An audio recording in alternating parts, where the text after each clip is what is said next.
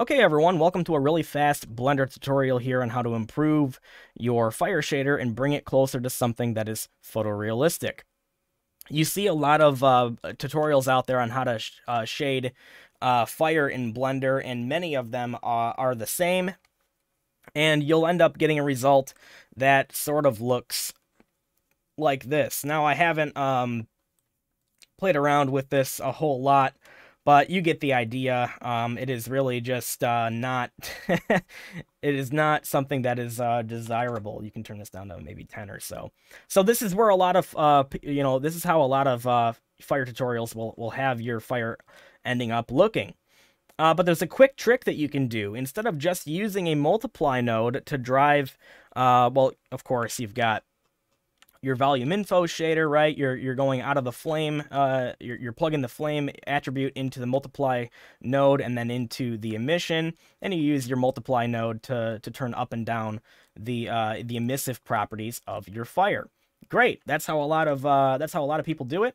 And it is good for cartoony projects, or if you're not really going for photorealistic, but rather a stylized type of fire. But if you want to take things to the level of being approaching something that is photorealistic, you can use this trick.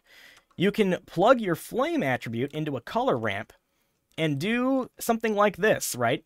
So if you think about the color ramp in terms of how it's driving the emissive property of your fire shader, this part of the color ramp right here, all the way to the right, is the inside, the very center of each flame, right?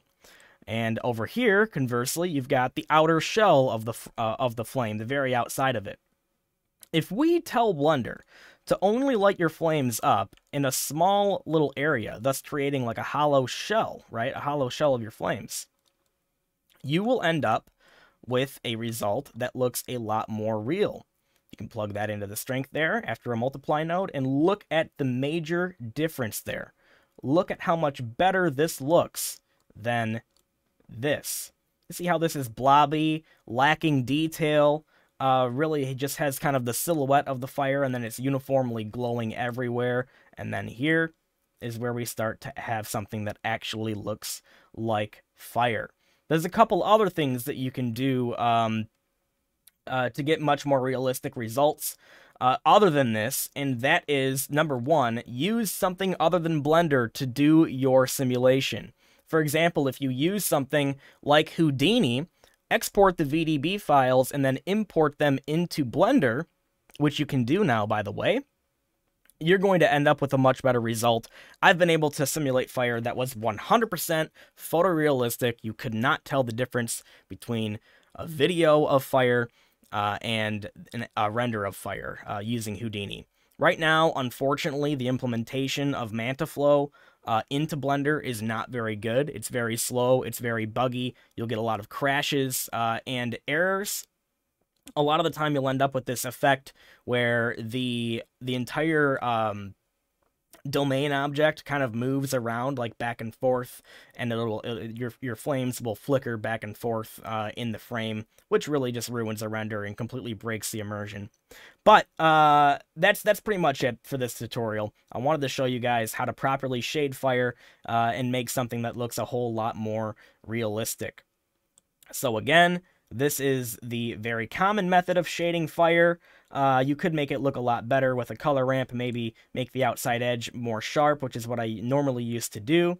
But now, if you do it this way, it looks 1,000 times better. You actually get all those details in there. You can kind of see through the flames. When flames overlap one another, it increases the emissive effect, so on and so forth.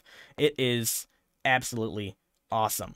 So I'm not the first person to ever find this this little trick. I saw this on some other tutorial somewhere, but can't find it anymore. It's been so long. I don't know where that person is, but kudos to that person who discovered this trick, or at least showed it to me. And I'm just kind of doing my part and passing on the knowledge to everyone out there who wants to make better looking fire shader. So with that being said, let's go ahead and render out a quick frame of this. And I will go ahead and bid you guys adieu.